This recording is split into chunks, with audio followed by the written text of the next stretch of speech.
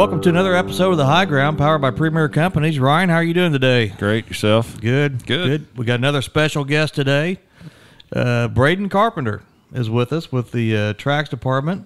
Hello. And Braden, introduce yourself and tell us what your title is and a little bit about how you got here today. Yep. So I work in TRAX, like Sal said, and I am the ag technology and sustainability lead. So do a lot with our different precision offerings and trying to figure out how to bring the best, I guess, keep our guys on the cutting edge of what's out there in terms of technology, and also evaluate our in-house systems and make sure that we're using what's most effective for our customers. But then I'm also leading the sustainability side of our technology. So we're working with Truterra from Land O'Lakes, and so trying to learn that side of the industry. It's changing every day, and trying to keep our customers informed on that side too. So technology and sustainability. Yep. I don't think a lot of our listeners, I know the growers would probably know, but a lot of the listeners may not be familiar with how much technology is used in agriculture now. And maybe explain a little bit about some of the things we do. You have a lot of responsibilities, but think of all the different ways that you use satellite and georeferencing fields and variable rate applications. So you might explain a little bit about some of the listeners, some of the technology that the first part of your job, that part of the technology, then we'll get into sustainability just a little bit. Yeah. So, I mean, I would argue that agriculture and technology go hand in hand in today's day and age, and it all starts at the machine level, really. So a lot of what I do is trying to help guys, whether it be using climate field view or maybe John Deere stuff, whatever system they may have in the cab with them as they're planting or spraying or harvesting, or if it's our guys spreading or spraying, making sure that, I mean, that machine is capturing what's happening in the field in terms of data. In real time. In real time, as they go across the field, it's laying data points, storing in its system. I mean, these machines are just big computers nowadays, and so we want to be able to help a guy capture that data and make decisions off of it. So, you know, a lot of that data comes through our TRAX department, and we write prescription fertilizer recommendations. That's a lot of what Joe Zimmerman does that I work with there in TRAX. And so we take guys' yield data, we test their soil, and then look at their fertility levels, and all these different data points come together to create prescriptions, and trying to help guys get the most out of their fields in terms of yield and profitability. And that comes at kind of a balancing act, isn't it? I mean, we trying to get the most production for the least amount of cost. So there's Correct. no over application or under application, trying to get it just right about every time. Yeah. And so a lot of that segues directly into this conversation around sustainability. So, you know, a lot of what a consumer would say is sustainable or define as sustainability might look different depending on what industry you look at.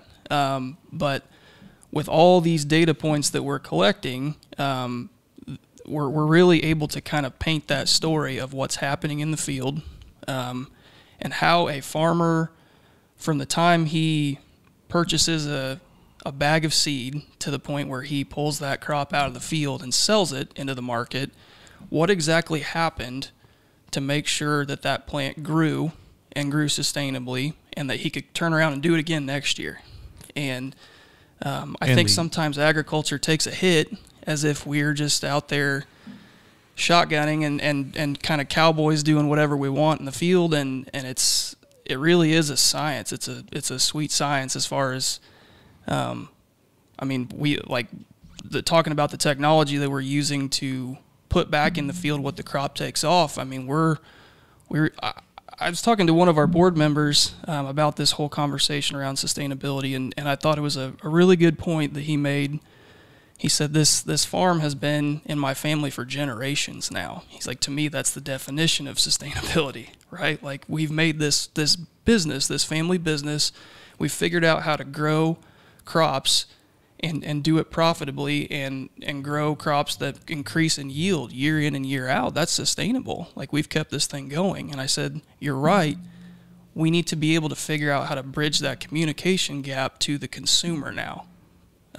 So I think to be able to do that, we need to be able to paint that picture with the data, the stuff that we are doing year in and year out to make sure this world has enough food to eat and that we can get paid for what we're doing and run sustainable businesses. We've got to be able to paint that picture with all these data points. And so that's what we're working to do. I like how you phrased that, Ryan, how you phrased it. It was what he didn't say that was implied. He said we take a crop off and then we do it again next year. And what's implied there is that we do it again the following year and every year after that.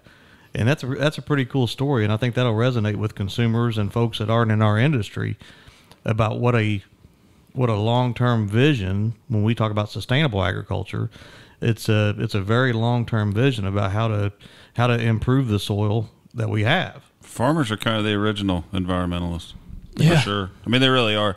And when your livelihood depends on that ground and its producing capabilities, plus the fact that they live next to people who don't do what they do. I mean, they have had to get along with neighbors for years. I mean, from livestock and range to the fences to all of that, now controlling what they spray and when they spray, and multiple passes application for nitrogen, so that's not getting away, but they're still maximizing yields. And the percentages, and I don't remember the percentage off the top of my head, but how much less pesticides we're using now compared to what we were versus per bushel of grain produced. That I would venture to say that anybody who is on the anybody who's on the environmental bandwagon, I would say the farmers probably are in the front seat on that.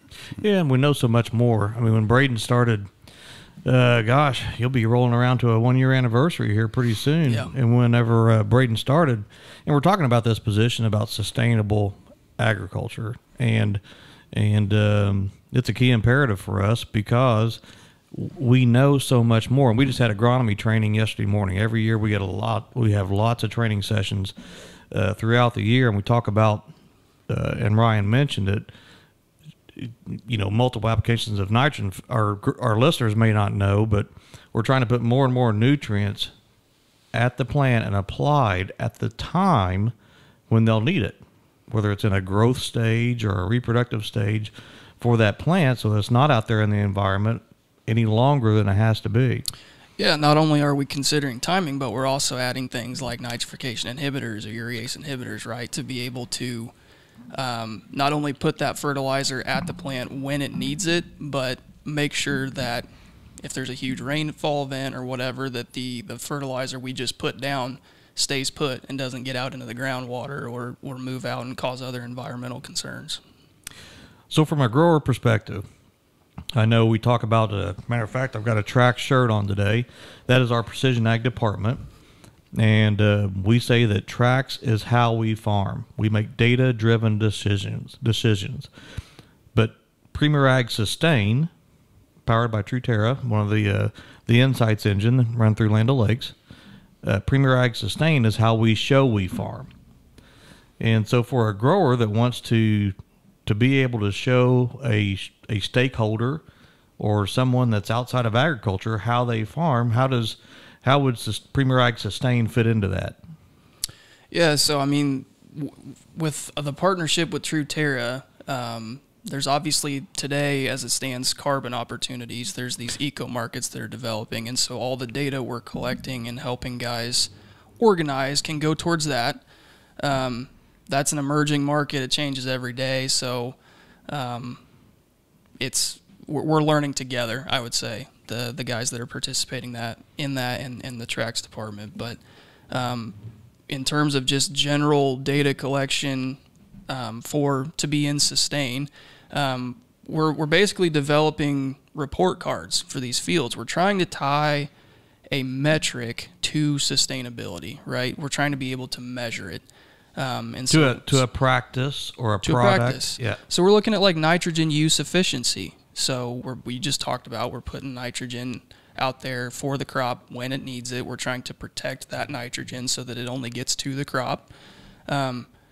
So we take those numbers and we put it against the yield then at the end of the year for that corn plant, and we come up with a nitrogen use efficiency number, so we can tell an outside stakeholder, a food company, maybe a landlord, I don't know, whoever it may be that's interested, like, hey, I'm not just out there trying to plant a seed and then harvest it. I'm also trying to be a good steward of the asset, the most important asset I have, the soil, right? So, yeah, when you talk about showing how we farm, it's kind of like I said earlier, like trying to start this conversation or start to bridge this communication gap of maybe what the everyday person in the grocery store thinks agriculture is and what our customers, our farmer owners, know agriculture to be and what their dads and their granddads knew it to be, and how it's changing and how they are adapting. Like, I think farmers are some of the most adaptable people out there, right? Like, I mean, there's new products in the industry all the time and new practices being introduced, and they meet demand. Farmers are like any other business owner. They respond to demand. So the industry's changing. People care more about where their food came from and how it was produced. And so I think a program like Sustain and us partnering with Truterra, we're trying to help farmers prepare for that industry change and be able to respond to it and hopefully create opportunity not only for them today, but maybe their son or daughter who wants to take over the operation in the future.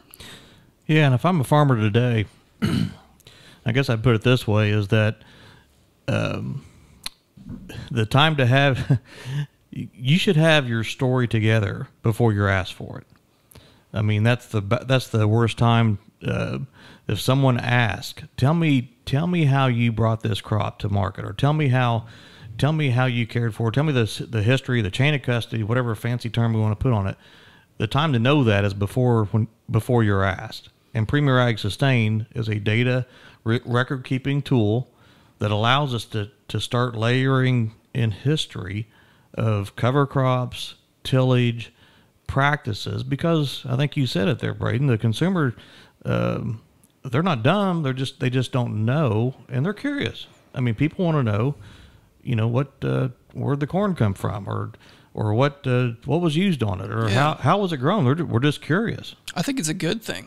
Yeah. I think it's, I mean, there's never been more interest. Like, I kind of joke, like, especially in terms of the carbon markets, being able to help out with atmospheric concerns, like agriculture's never been sexier, right? Like, yeah, all of a sudden people are real interested about what happens out here in the field. And I know that can make some of our farmer owners a little hesitant or a little uneasy. Like, why does somebody off on the West Coast care about how I farm? And I understand that. And I mean, it's different. It's an adjustment. But I do think there's going to be opportunity with it. And so to me, that's what we in TRAX and as a retailer at Premier are trying to provide for our customers, is that opportunity to help their business shift into this new age of agriculture. And to be able to show how they farm. Yep. And to be in that spotlight through these big companies that want to say, hey, this is where our products came from. This is how good we were at producing it, or they were at producing it, and these are the products that we supply to our customers. But that is a good thing for ag to get back into the spotlight. It's kind of gone full circle, where ag used to be the forefront of everything because that's how you ate. That, from hunting and gathering into producing your own food, it was that important. Then it seemed to wane as this population of our farmers have dropped down to less than 2% of the population has anything to do with actually producing food. Now it's kind of back at the forefront, and I think it's probably a good opportunity to highlight that 2% and say, these guys are doing it and doing it well.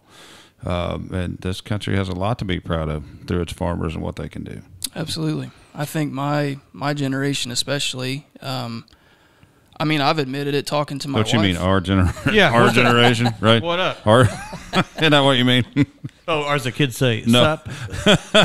Yeah, maybe not. Okay, go ahead, Braden. It's your story. You tell. Yeah, we ruined that for you. Insert foot. Yeah. So, I mean, I think we've gotten so disconnected with where our food comes from, right? I I mean, like I just go into the grocery store and I buy some chicken to grill that night, right? And I don't think about, I mean, a lot of times I do more than most, probably having an agricultural background and growing up with my grandparents who raised chickens at times. But like my son, if I don't ever talk to him about it, he's just going to assume that like chicken's just in the grocery store, right?